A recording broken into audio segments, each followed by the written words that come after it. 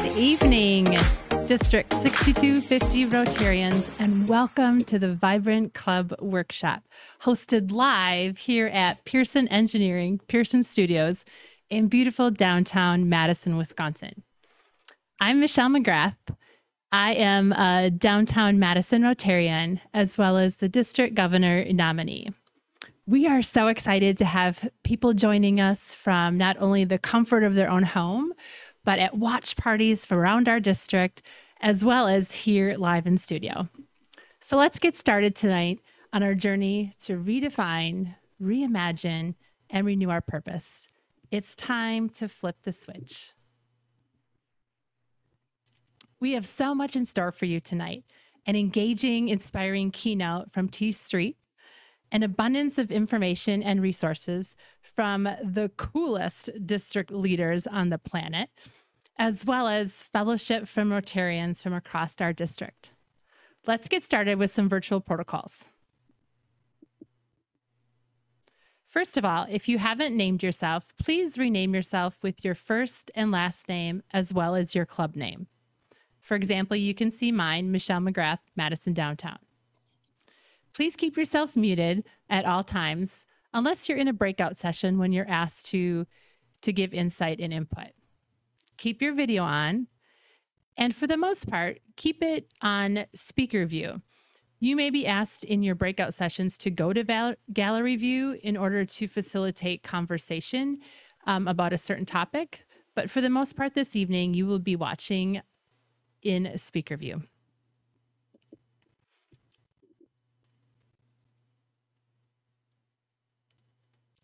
Need to advance my slide.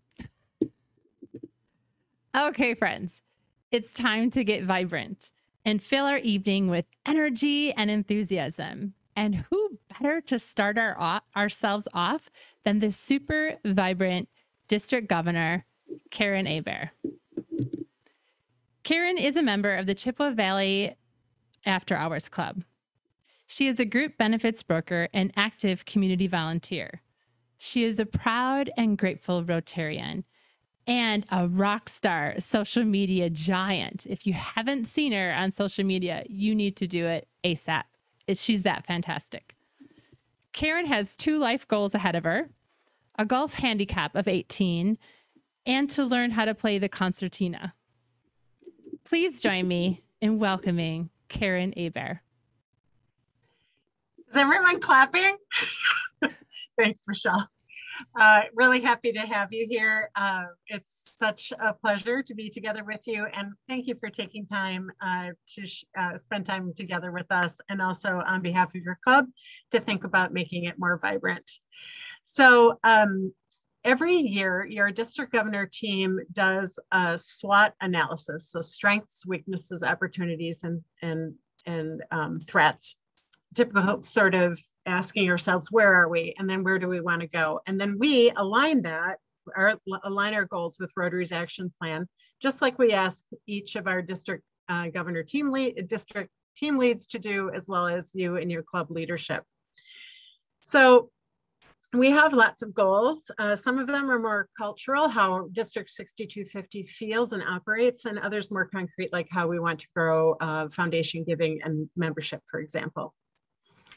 And of all of our goals, we came up with 3 words that encapsulate where we're driving. And those 3 words are empower, collaborate, and innovate. And for those of you that have, where you've been at a club visit, I've hung my speech on those words, and they're in my signature, and you'll see them pop up.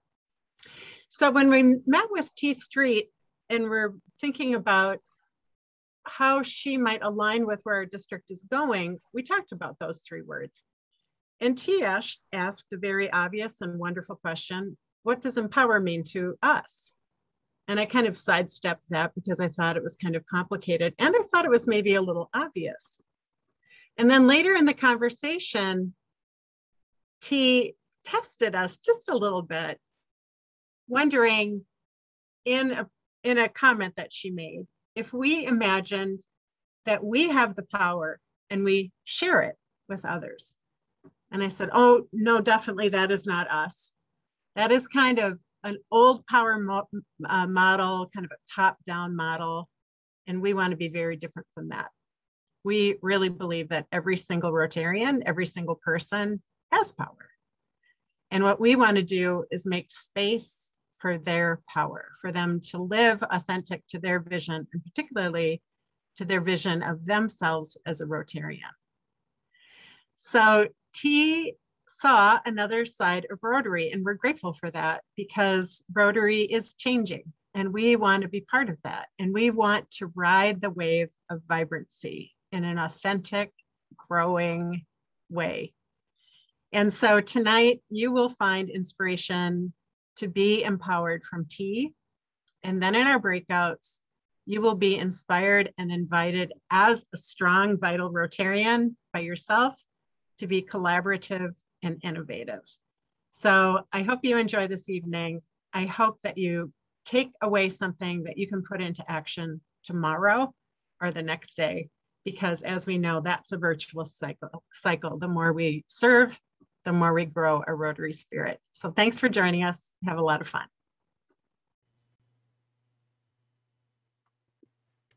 Thank you so much, Karen. Your words are always so inspiring to me and to our entire district. We couldn't ask for a more thoughtful and genuine leader. So thank you for those words tonight. You certainly inspired myself as well as lots of us on this Zoom. And now we move into our keynote speaker, who Karen was giving you a little insight on. The Amazing Tei Street has more than 25 years of experience in higher education, curriculum development and training, diversity and inclusion, as well as advocacy and leadership development. T is a national motivational speaker, trainer, and educational consultant. T's masterful use of humor, coupled with her gift for storytelling, makes her a crowd favorite. T challenges her audiences to take the knowledge they gain to move from motion to action and walk in their own amazing. T is prepared tonight to engage you, inspire you, and motivate you, and to move you into action to change your lives, your communities, and our world. Please give a warm welcome to my friend and a rock star. Oh, just making sure we're getting to her. We're trying to find her. Okay. Please give a warm welcome to, like I said, my friend and just a rock star human being, Tei Street. So glad to have you here tonight with us, T. Good evening, Rotarians. Thank you so much, Michelle and Karen. Thank you all for the invitation. Karen, thank you for the segue and for sort of teeing up what we were going to talk about tonight.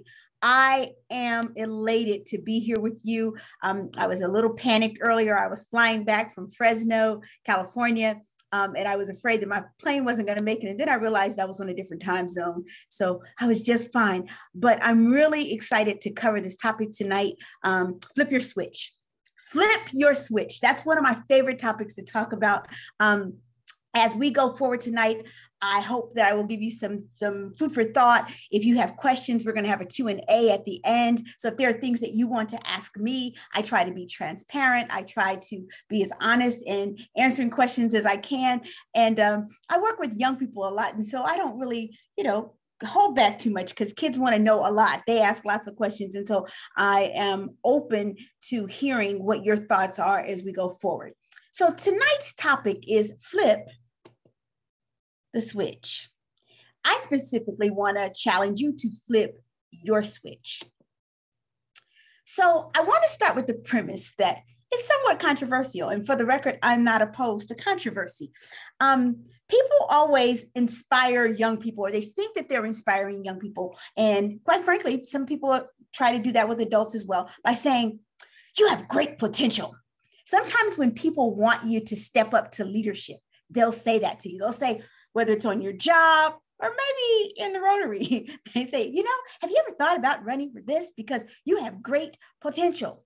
One of the things I want to do tonight is propose for you that potential equals 0. It means nothing. Now, I know you're going, but sure it does. It means the greatest capacity for something. I'm saying to you tonight, the potential equals absolutely nothing. And I'll give you an example. If I asked someone to unmute tonight and sing for me, I said, where are my singers? If someone raised their hand and they said that they are a singer, and I said, okay, unmute and sing for me. If they said, oh no, I'm not going to sing tonight, I would say to them, you're not a singer. You are potential for singing. If I said, where are my dancers? And someone raised their hand, and I said, well, stand up and show us a move. And they'll go, oh, I'm not going to do that tonight. See on screen. I said, then you're not a dancer. You are potential for dancing. But what I would also argue is that the greatest potential in the world lives, lies, and rests in the cemetery, because people leave this world every day without fully realizing who they were brought here to be and what they were brought here to do. And so they operate in this place called potential, but they rarely reach actuality. And so tonight we're going to flip our switches so that we don't stay in this place of what could be. We walk into the place of what is and what will be. And so tonight we're going to do away with potential, and we're going to walk in our greatest actuality.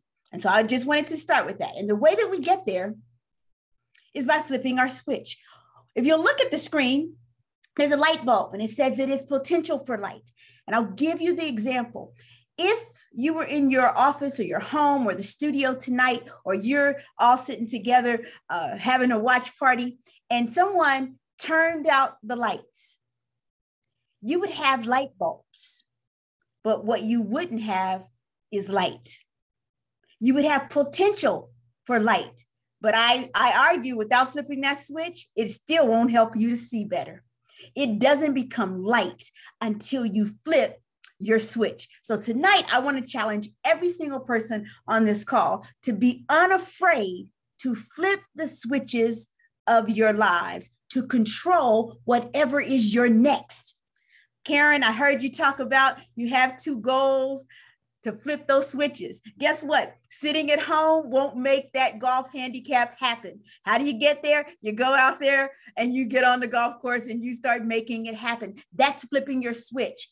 Sitting at home talking about the goal of your handicap of 18 is merely the potential for a handicap of 18. But when you flip your switch and you go out there and you start moving towards your goal, that is flipping your switch. That is the actuality, and that's moving forward so that you get to control whatever is your next. How do you do that?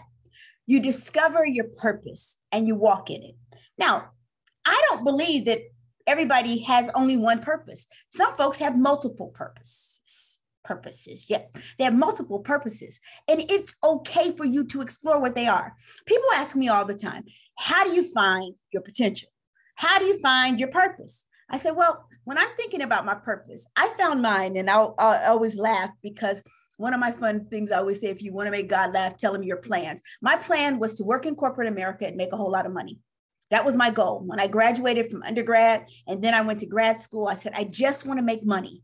When you grow up poor, you just want to make money. And so that was my goal. I said, I just want to make money. I don't know about making a difference or any of that stuff. I just want to make money. I went to a weekend retreat for a program, which, by the way, Wisconsin has a program like this. Illinois has a program like this. Ohio went to a program called Teen Institute. And when I went to this program for the weekend, understand, I had never worked with kids. I had never wanted to work with kids. I'm the person who never wanted to have kids. I just wanted to make money. And I was working at Mount Carmel Health Systems in Ohio. And they had just hired me. I was in my 20s and I thought I was a hot shot because I was already making like $77,000. And for me, that was a lot of money. $77,000 in your 20s. I had a nice car, I had a nice apartment, was saving up to buy a house. I'm like, yes, this is the dream. And then I went to this weekend retreat that they conned me into. They said, T, we're going to take these kids away and we need some adult volunteers. And I looked at them and said, what's that got to do with me? And they said, oh, they've got a few African-American kids coming for the first time, and they wanted to have some African-American adults as like mentors and leaders. I'm like, I'm not a mentor. I'm not a leader. I don't even like kids. They conned me. They said, we're going to go for the weekend. And I said, where is this? They said, it's in Delaware, Ohio, and it's in the woods. I'm like, Black people don't go into the woods. Haven't you heard that?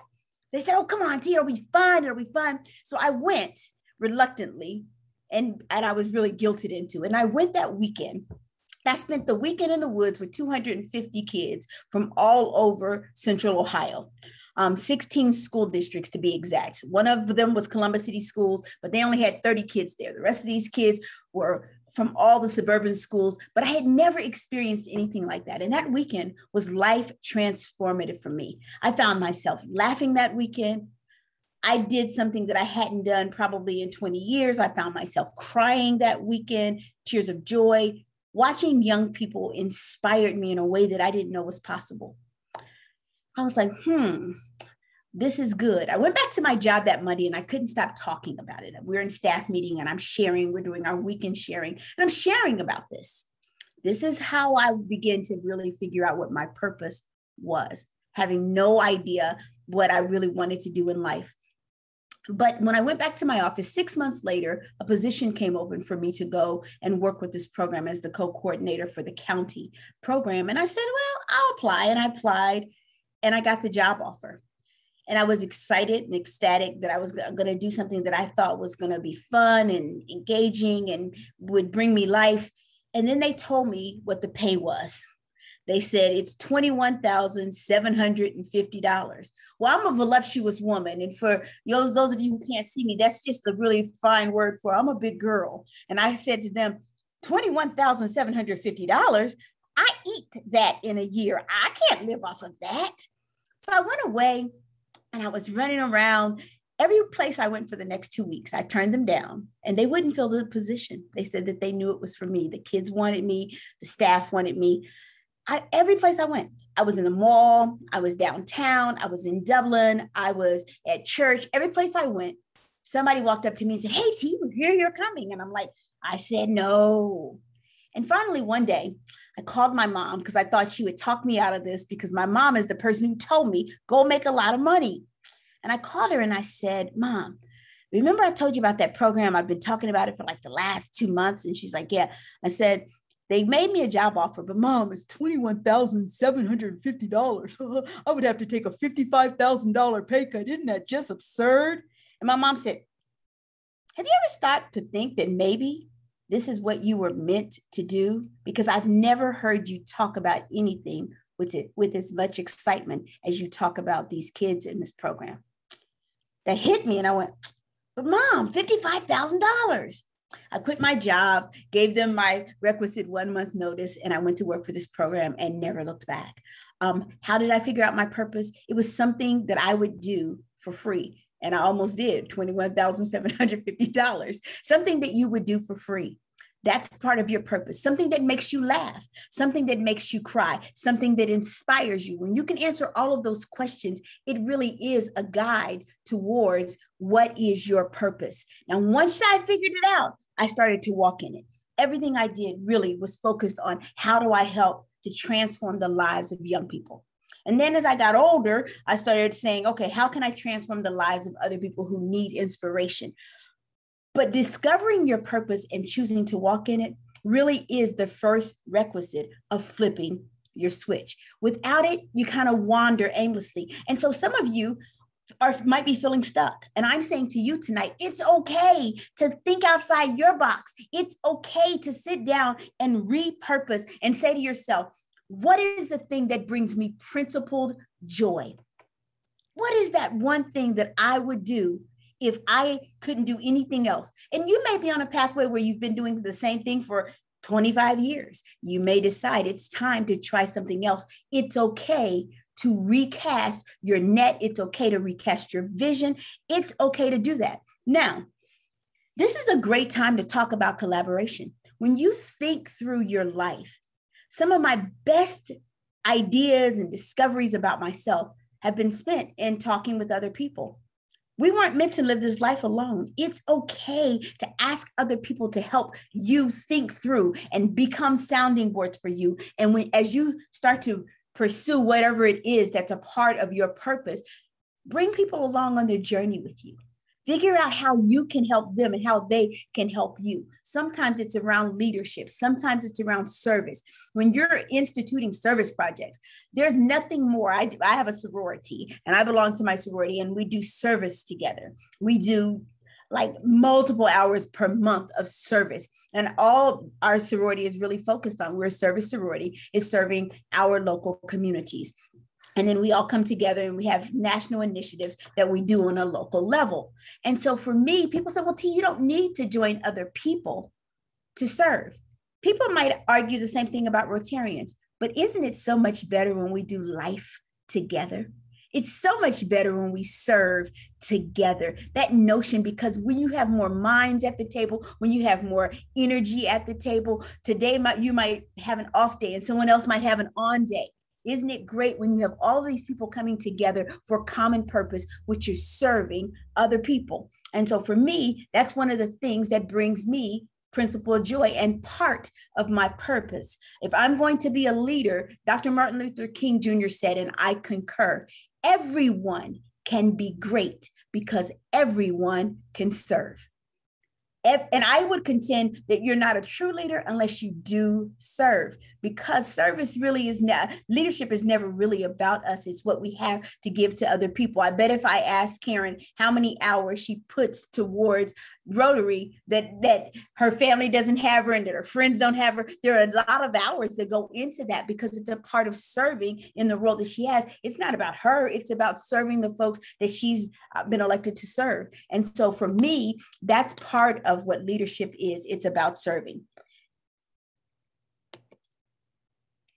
The next thing you've got to do, though, you've got to walk out your principle, walk out your purpose with principle. Just because you have a purpose and you're walking in it doesn't mean you're walking it out with principle. The principle is the how of what we do.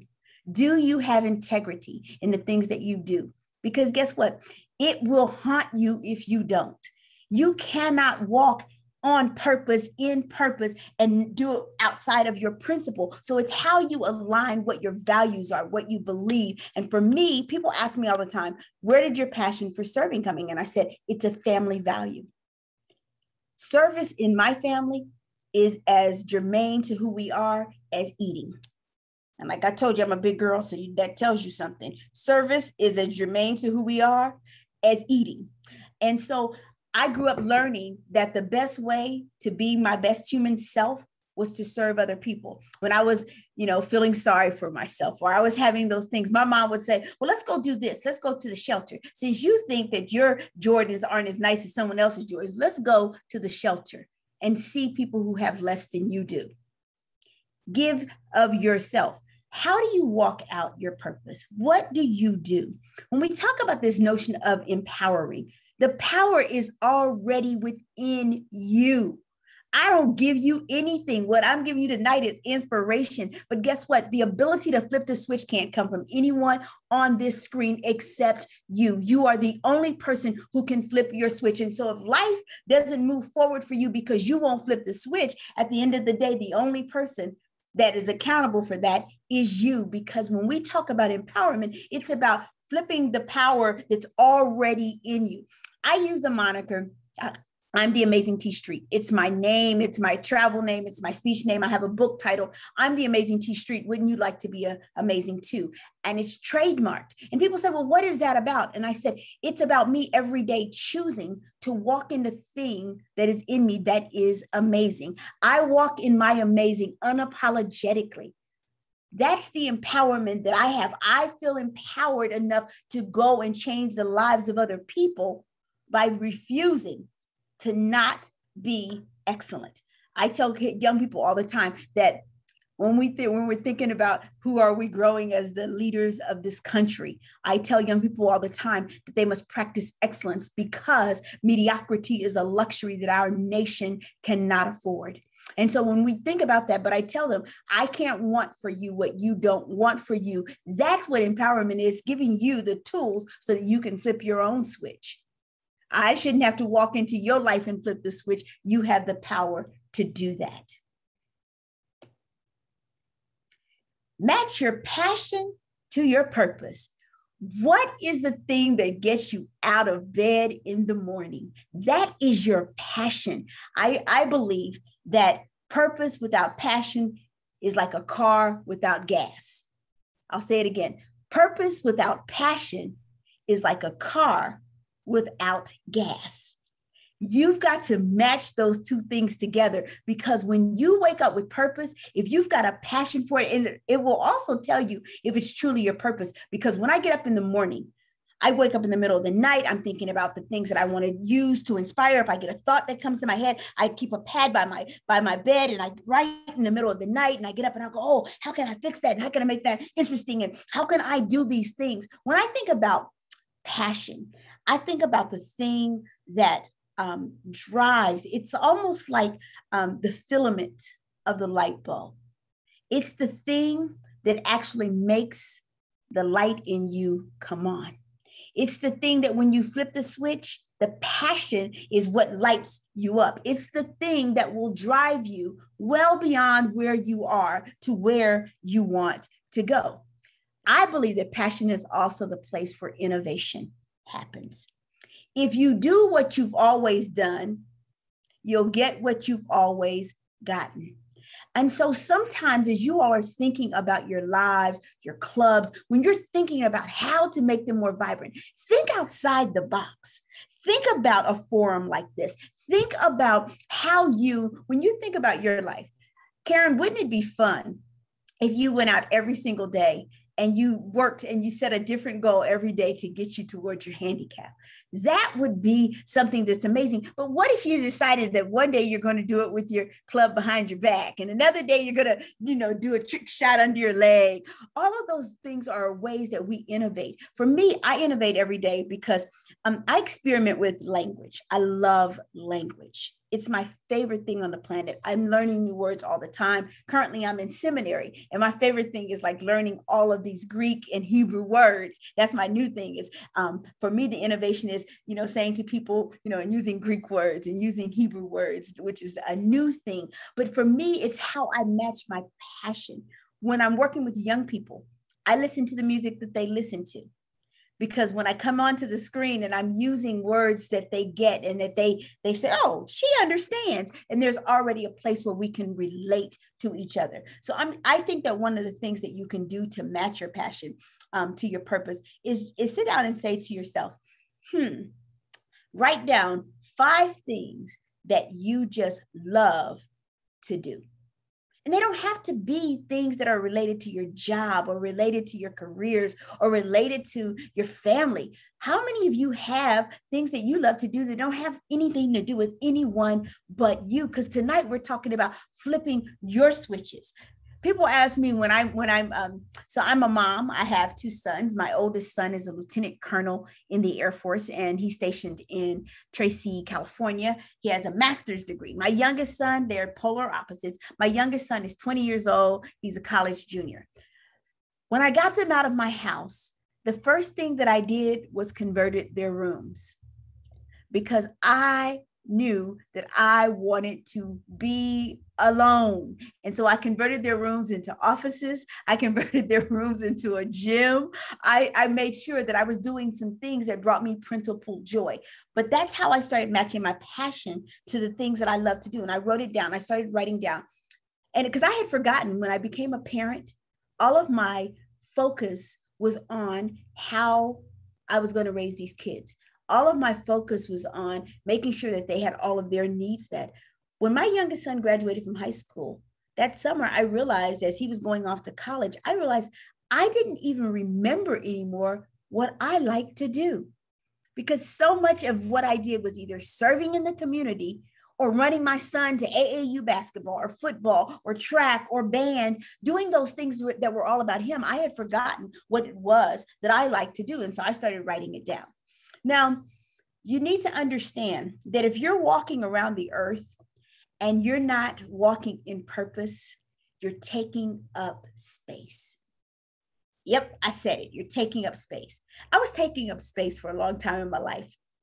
In 2004, I was coming from a conference and I was driving on the freeway, and a truck came through the median. It crossed a grassy median. We're on the highway. It broadsided me.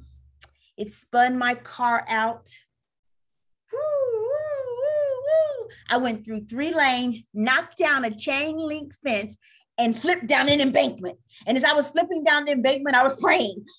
Boom, and it just kept bouncing and bouncing and bouncing and bouncing. And I thought I would never stop bouncing. And I got to the bottom. And when I got to the bottom, I realized some things. I realized that my whole roof was caved in. I realized that the window that was on the driver's side was broken out. And I realized that I was in a pond. And they said, had I landed upside down, because I had my seatbelt on, had I landed upside down, I likely would have drowned. But I was right side up. So I'm looking out my door and I see the water. And I'm like, I've got some decisions to make. How am I going to get out of here? Does anybody even know I'm down here? I didn't even know, because my adrenaline was running. I didn't know that I had been cut. I didn't know that my whole arm over here was 13 inches long and 5 inches wide, that I had this gash from the door. I had no idea, because my adrenaline was rushing. So I started thinking fast. I'm thinking fast, thinking fast, thinking fast. You know, sometimes when you're thinking fast, you're not really thinking. That's when I discovered some things. I discovered that I probably should have paid attention in math class, because as I'm trying, I decided, because I couldn't get the door open, I decided to climb out the window. Yep, was trying to climb out the window. And that's when I realized something. Mathematically, you cannot get a 4x6 butt through a 2x3 window. And so I said, bad idea, T. As I climbed back in, 2 guys came running down the hill, and they told me to open the passenger side. And I'm thinking to myself, duh, why didn't I think of that? I open the door and water starts coming in. And this guy kneels down, a guy I've never met. He kneels down and he starts holding me up. And I've got literally blood rushing everywhere, going. When I realized at that moment that I could have lost my life, I made a commitment to come back from that. I couldn't walk for 2 weeks, but that wasn't a bad thing. I thought it might have been long time paralysis, and it was not. It was temporary paralysis.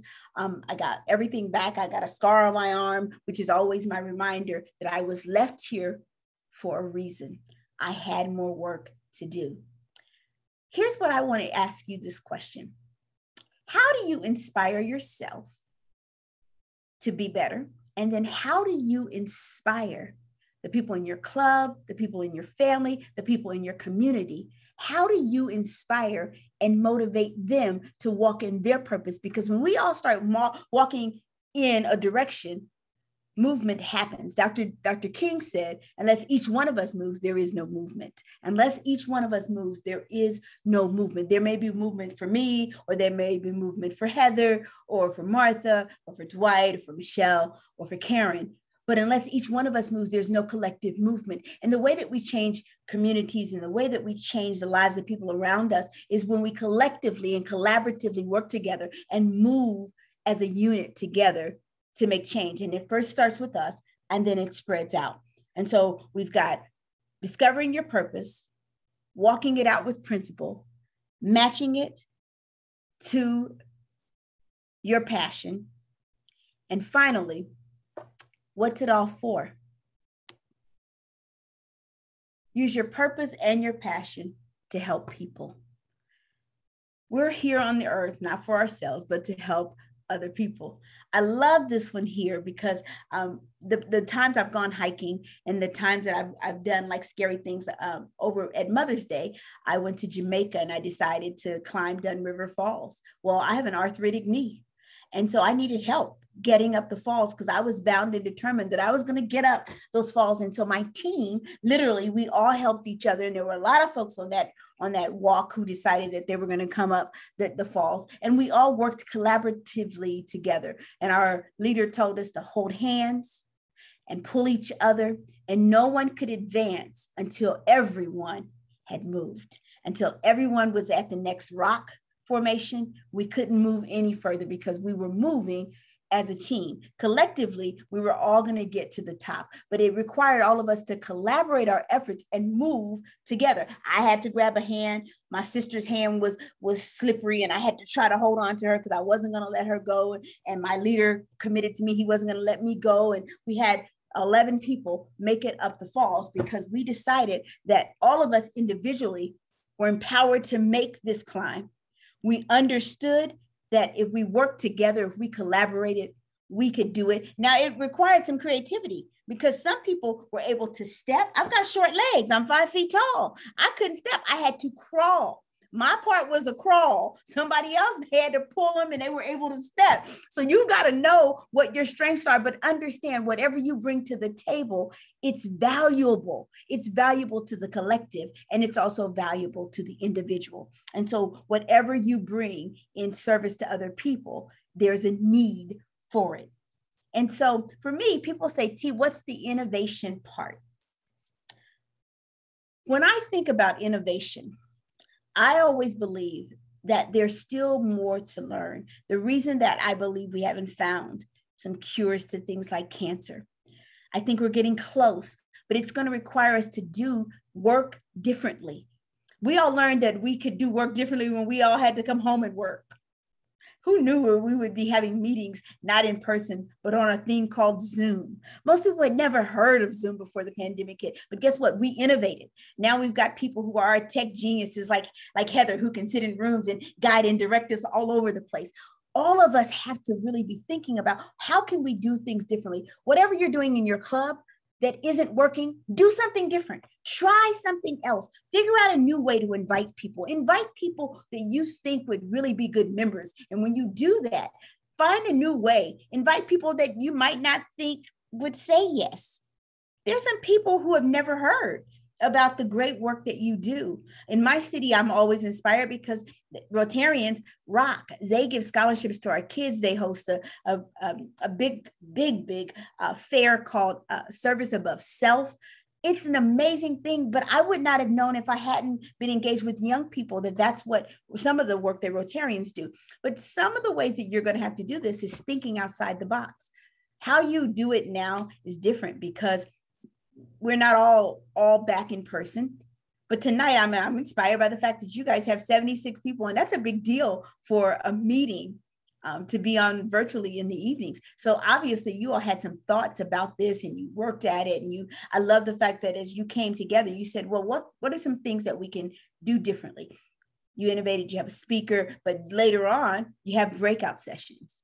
You've got people coming on to offer you resources. Those are the ways that you can grow personally, but also the ways that you can grow collectively for your clubs. And so as you all think about this, I just want to remind you that you are in control of flipping your switch. How you do it is up to you, but everybody can do something. How? Figuring out what your purpose is and walking in it. That's the first thing. The second thing, walking it out with principle, matching it to your passion and using it in the service of other people. Tonight, I want you to stop for just 1 second. Close your eyes for just a minute. If you could dream your world differently, your personal world differently, what's one thing you would dream for yourself in the next 6 months? You don't have to do a long-term goal. What's one thing that you would dream for yourself in the next 6 months?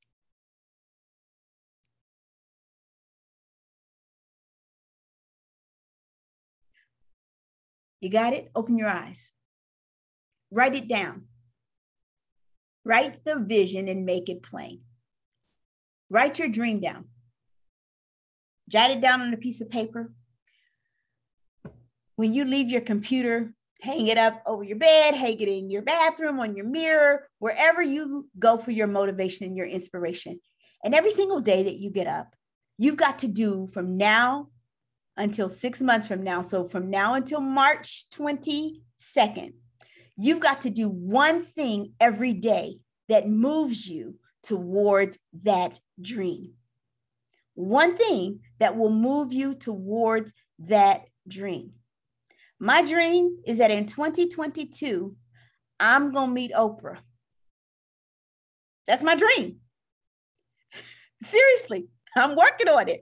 I have a friend of a friend now. I've gotten closer. I used to be a friend of a friend of a friend, but every single day I do something that gets me closer to meeting Oprah. So one of the things that I'm working on is something that I know she's passionate about. I've got this passion project that I'm working on, and I know that this is something that she's passionate about. So my dream is to meet Oprah, but every single day I do something towards that dream. So the other day when I woke up, I was in my hotel in Fresno. I woke up, I sent an email to her assistant that said, "You don't know me, but you will, because I'm coming to meet Oprah." And that really is my dream. My dream, not a goal, it's a dream. It's okay to dream. So, but you won't work towards it if you don't write it down, because it's not real.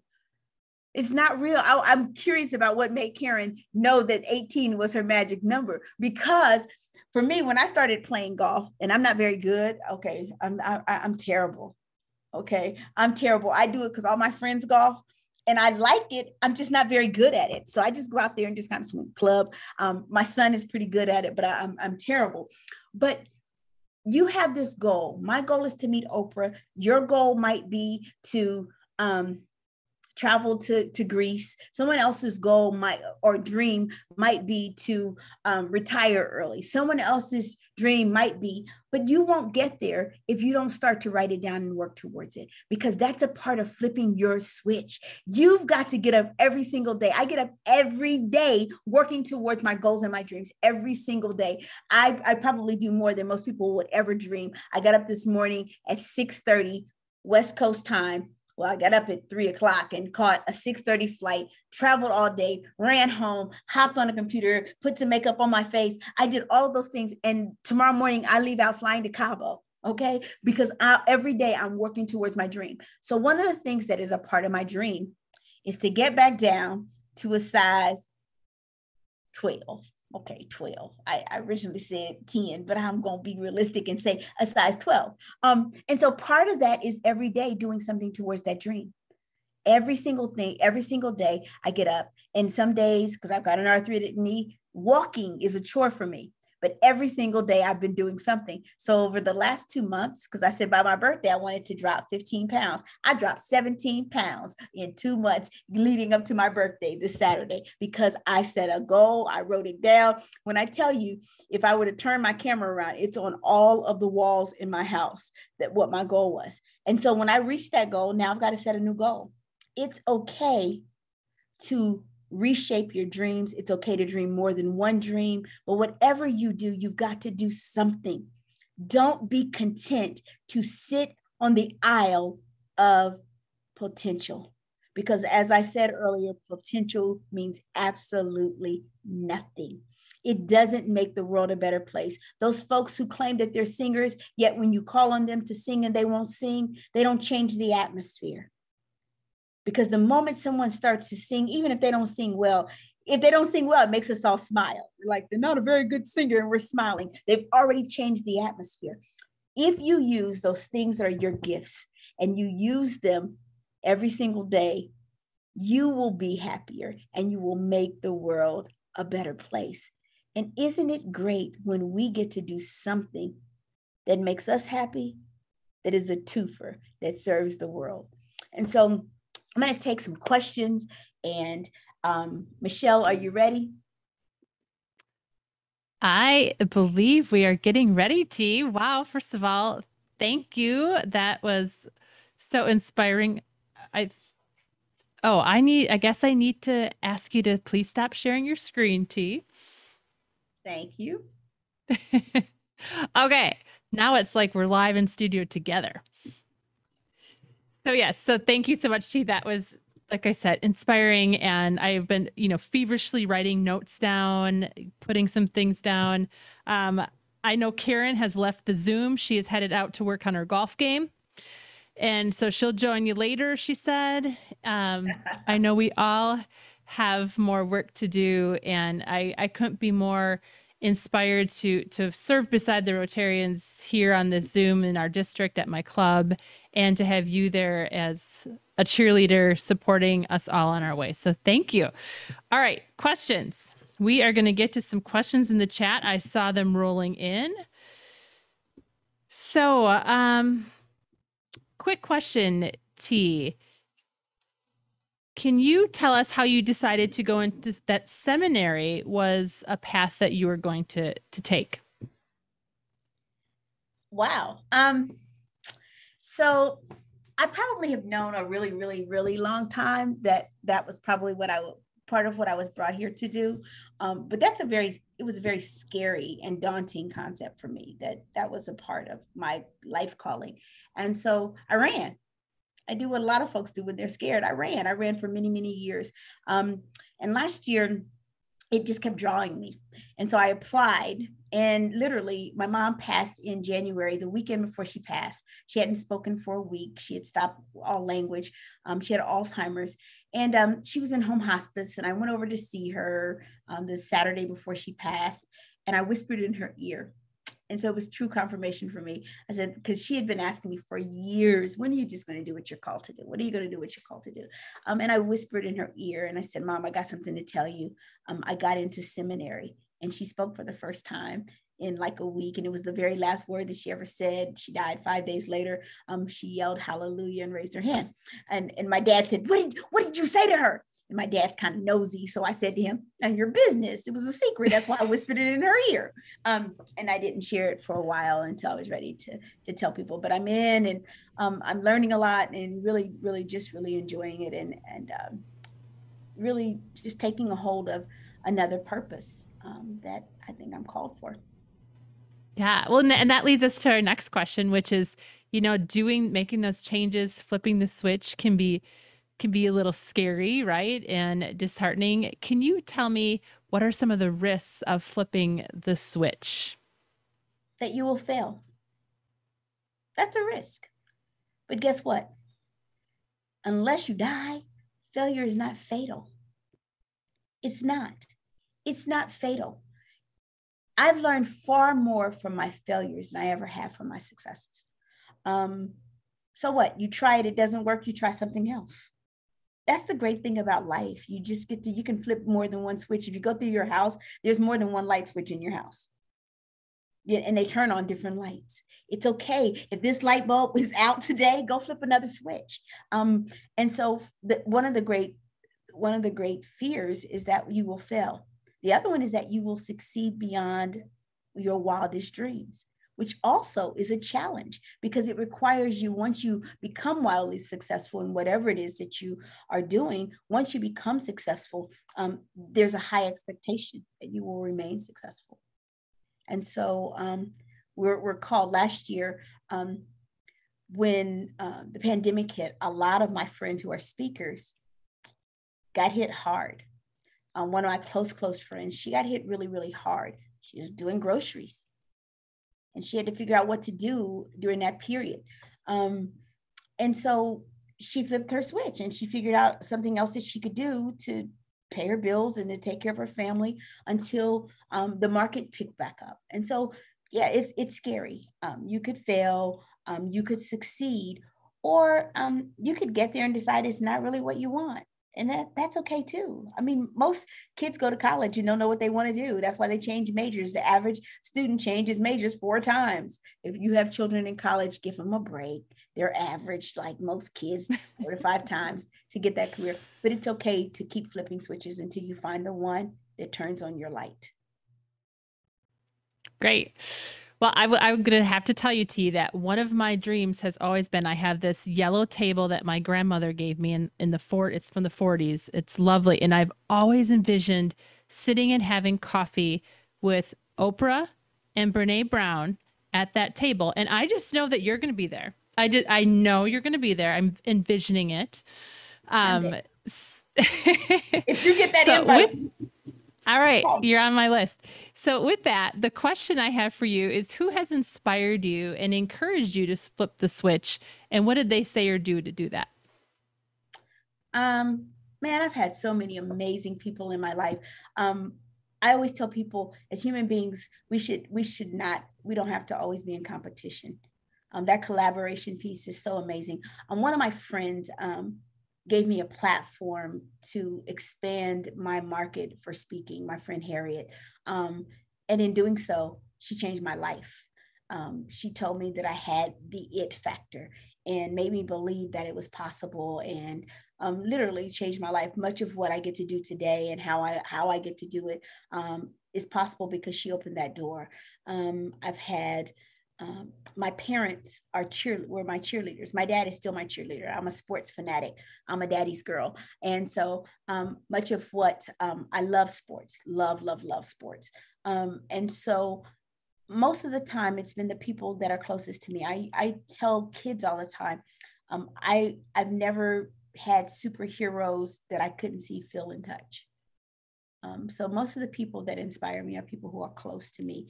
My pastor inspires me. My sister, who is my best friend, she's a school counselor, and watching her get up every single day and lay it all on the line and work until, late at night for kids, it inspires me. So the people around me, people who serve selflessly, who serve other people, inspire me.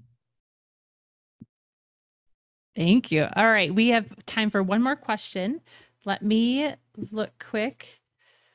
Here's a good one. So do you ever find that you need to prioritize and say a positive no to things?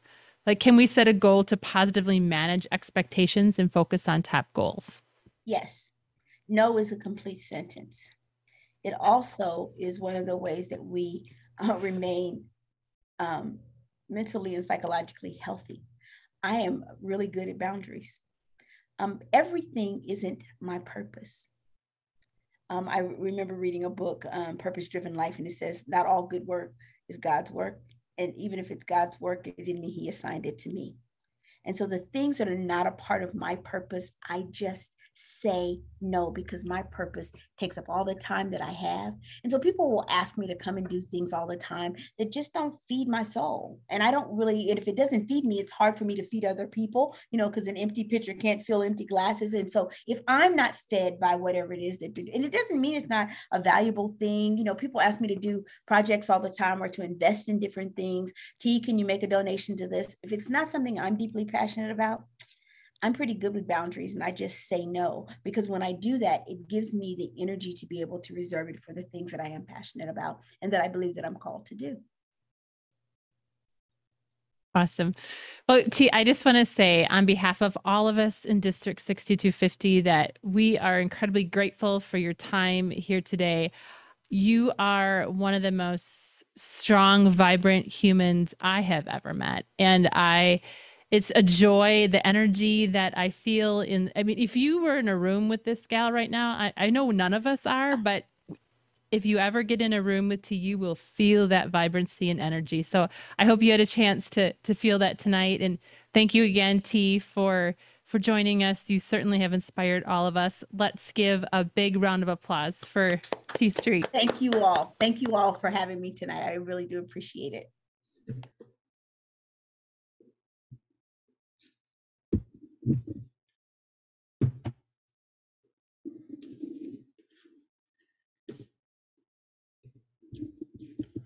All right. Wow, that was certainly fantastic. Hopefully y'all enjoyed it as much as I did. And I just heard that Karen is not working on her golf game. She has gotten out her concertina and she's working on that other goal, just so everybody knows. Okay, we have 4 breakout sessions that for you to be a part of, and you have 4 to choose from. One is public image, one is foundation, one is service, and one is membership. So our breakout sessions will run for 45 minutes. Our presenters have promise and engaging, some storytelling. So a really great session that you can be able to ask questions, network. What we're going to ask is that ultimately you'll be in that session for 45 minutes. Then you'll be redirected here back to the general session for a resource sharing and then a closing. Getting my clicker. So for those of you that don't quite know how breakouts work, so soon you're going to be prompted. You might find a prompt like the top left where it just says join this breakout, and you'll just hit join. If you don't see that, in the bottom bar of your Zoom, you should see an icon for breakouts. If you click that, you should be able to manually click on the breakout that you want to join. And I will say that if all else fails, you will just be directed here to the most amazing Jason Barron and Heather Dyer, and they will make sure they get you to where you got to be. So we got your back regardless. So enjoy your breakout sessions. You will be directed at this time to your breakouts, and we'll see you back here at 8:15.